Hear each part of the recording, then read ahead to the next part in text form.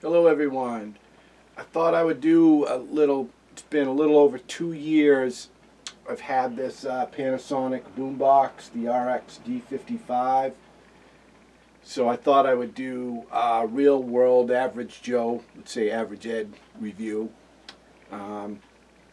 Cassette boombox, but what's interesting about this is they sell it as a stereo CD system. It doesn't even say cassette.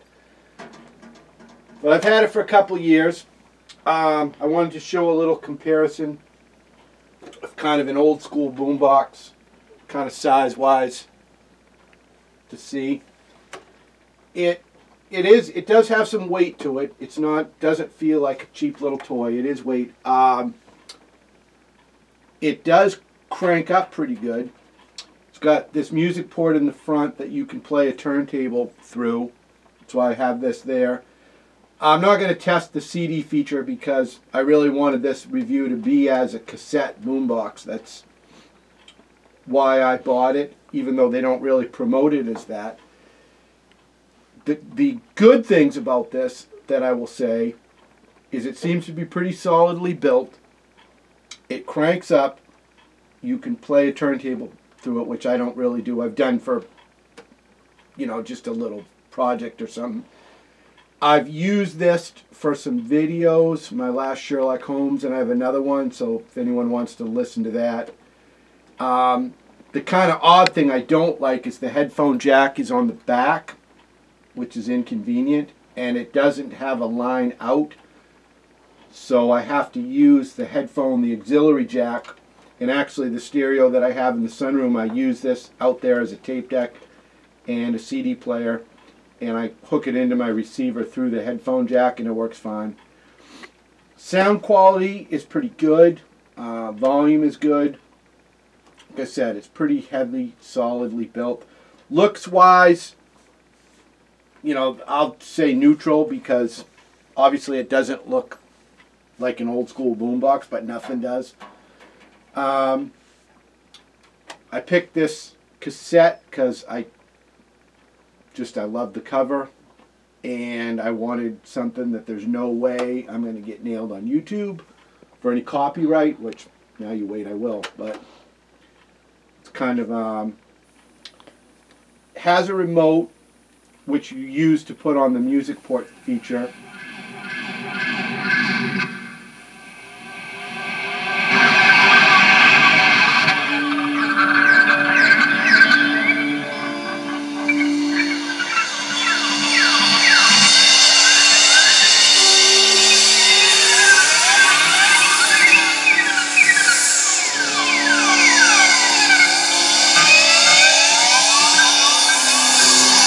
Awesome cover.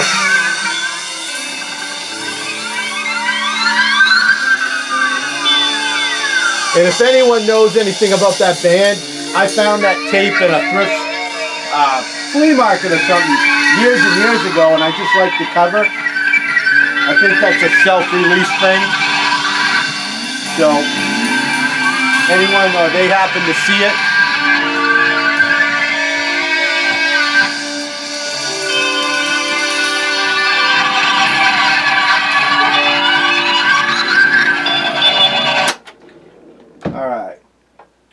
so, I won't play that. I just wanted to kind of show it off. I'll play a record. Again, this is a main band, which I'm hoping won't get Astronaut Records. I love that label.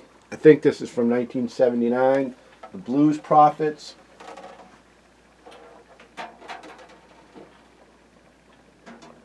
See, on the remote, where's the thing for music port?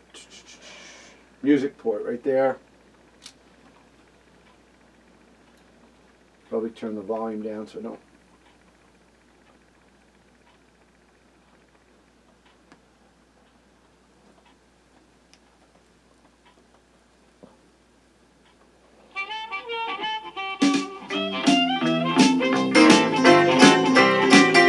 Well, listen here, baby, what did you say last night? You said, well, none of my business just if you treat me right. You gotta step back a little too fast. You got to get back.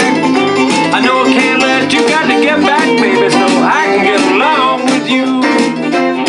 Come on, Jay.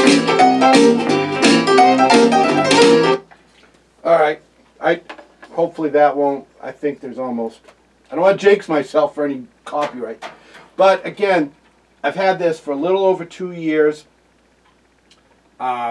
Nice unit. Again, not sold as a cassette boombox, but the cassette works well. Solidly built. You probably can't tell from the video, but it cranks up. You can hook a turntable to it.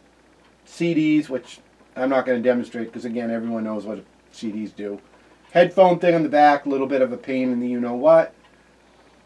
The one thing I will say is price-wise, I want to say that I got this off Amazon and it was somewhere around $125, 125 bucks.